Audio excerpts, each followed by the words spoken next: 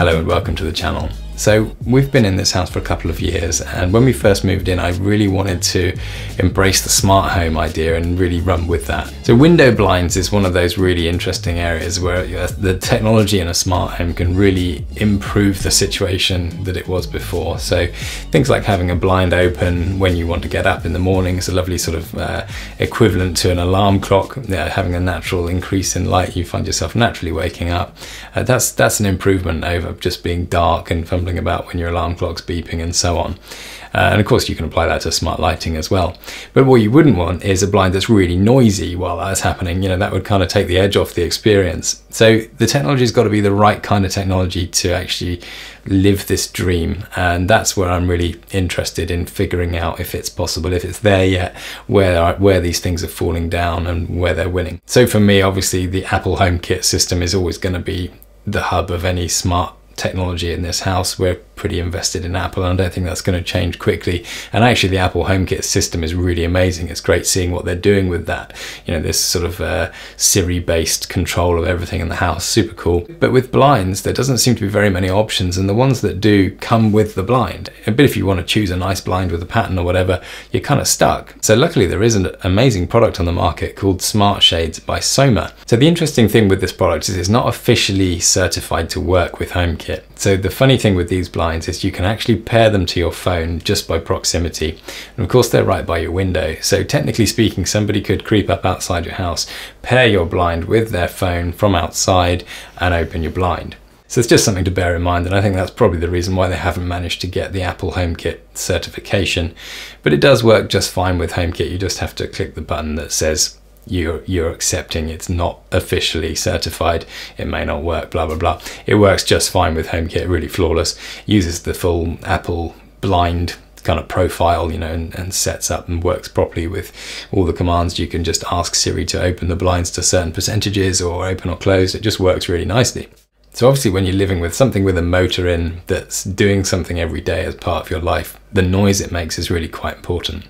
And these units are interesting because they operate in two speeds. So they've got a really quiet mode, which is very, very slow, and a noisy mode, which is very, very fast, which is brilliant. If you want the blind to open or close quickly, you don't tend to mind about the noise. But in the mornings when it's opening, you're not in a hurry. It doesn't need to suddenly become bright in your bedroom. In fact, a slow increase of light is preferable. Then it uses its quiet mode and it will just creep up, and you can just hear it, but it's not loud enough to be intrusive. And we're going to jump in and do a little sound test, and I'll compare with some other things that hopefully you'll know how loud they are so that you can get an idea of how loud it is in the room. So with the quiet mode, you actually have to set that up using the Smart Shades app. You can't access the quiet mode operation via HomeKit. So whenever you control the blinds via Siri or HomeKit or an automation, they will operate using the fast mode. So if you set up something in the morning, obviously HomeKit lets you set up a time-based automation, or even based on the time the sun rises, for example. But luckily the Smart Shades app also has options to schedule the blinds to open based on sunrise time or sunset time, or obviously normal time of fixed time of day as well. So you can set up those automations using the Smart Shades app and just leave them, they'll just do their thing. And then you can set up your HomeKit stuff on top of that, or just use Siri to do the on-demand adjustments that you want. There's no issue using the Apple HomeKit stuff alongside the Smart Shades automations as well. They call them triggers in their app, but obviously in HomeKit language it's automations. So there's a good use case here. If you set up two triggers, one being the time of day that you definitely don't want the blind to be open after, for example, so say 8 o'clock, and then the other being sunset. And whichever comes first is going to be the one to trigger it. So in the summer, it will go down at 8 o'clock. In the winter, it'll go down at 5 or 6, because that's when the sun sets, and the later one will already be closed when it comes along, so it's not a problem. So you can have that interesting combination of triggers to achieve those kinds of nice setups. So let's jump into the sound test. So I'm going to keep the microphone at a fixed level through all of this, and I'll include the microphone in the shot so you can see how far away the microphone is from the thing that you're hearing, and that'll be the Smart Shades and then some other devices that you'll have an idea of, just so that you can see how loud they are in comparison, and the microphone level will be fixed through that, so you will get a fair test.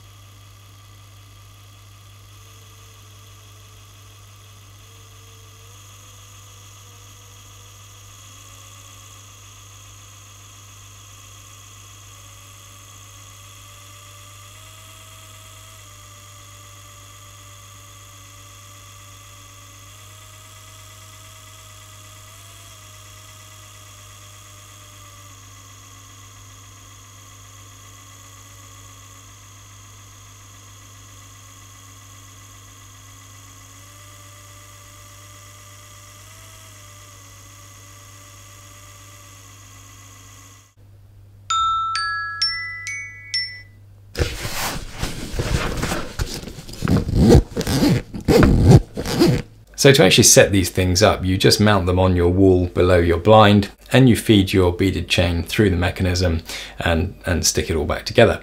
And it's got a battery inside, and that's what powers it. And you can either power that with the solar panel that comes with the product, which I can't see the point of. You know, the idea of putting something to take up the space on your window, which you're spending all this effort into making look nice and work nicely, I can't get excited by that. But they charge up with the USB wire, which can come out of a battery bank or anything. And the battery lasts an amazing length of time. It's easily well over a month in my experience with daily operation.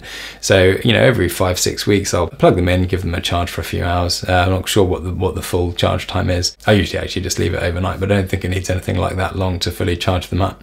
And then you unplug it and it's all neat and tidy again.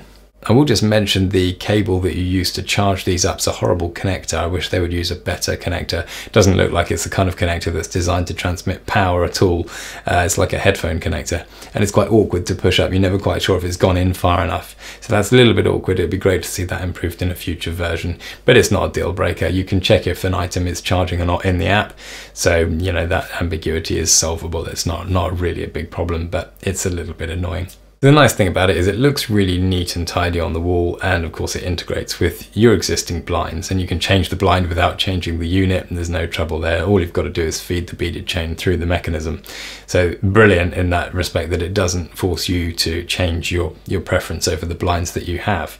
One of the biggest downsides though of this mechanism is once it is installed, there is no manual control at all. So if you've got someone who doesn't like using technology coming to stay, you can't just say, oh, it's all right, just use them as normal. You do have to tell them how to do it, you know, with Siri basically, or the Smart Shades app. Of course, HomeKit lets you share your home profile with other people using iPhones, so that does make it super easy. They would be able to do it all easily with Siri on their own phone, or if you've got a HomePod, obviously they can just talk to that. But once it's in the mechanism, you can't pull the chain anymore. But that's quite good in some ways because it sort of solves that safety issue of those hanging loop chains. So if you've got anywhere in your house where you've got a blind like behind a kitchen worktop, for example, it can be quite awkward to reach the chains behind the worktop.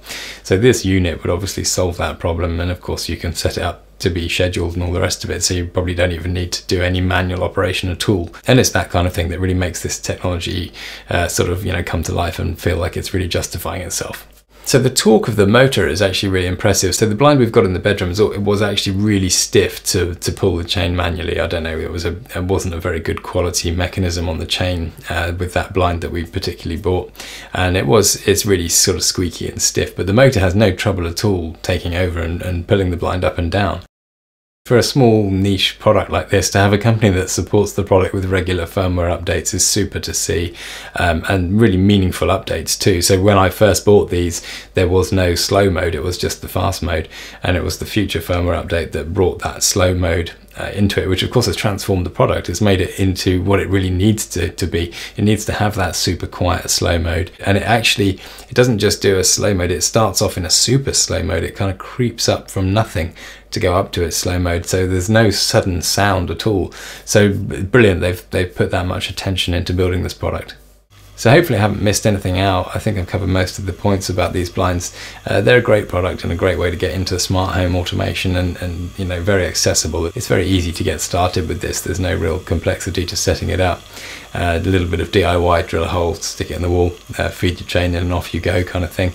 So if you've enjoyed this video, please hit the thumbs up button and subscribe to the channel if you're not already. And don't forget, you can share this video with other people you think might like it too. That really helps the channel. I make films on all kinds of interesting productivity, workflow, technology, design ideas, how to make the most out of the stuff we've got in interesting ways. So hopefully you'll hit the subscribe button and join me on that journey, and I'll see you in the next one.